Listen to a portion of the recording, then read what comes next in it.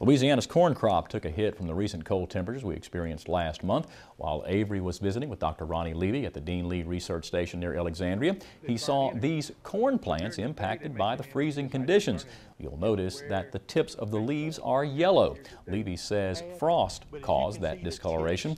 While it looks bad now, he says corn is a pretty resilient plant and that new green leaves are already emerging. It depends upon what stage the corn is in, and it varies, and we see some of the older corn, it may have a little bit more impact, but I don't think it got cold enough in our area to really have a major impact on yield. We also spoke to grain farmer Price Bundy and his brother who grow corn in the Shreveport area near the Arklatex area. Bundy says the cold snap last weekend burned much of his newly sprouted corn plants, but those plants are already recovering, and he says he does not expect any losses in yields as a result of the colder temperatures.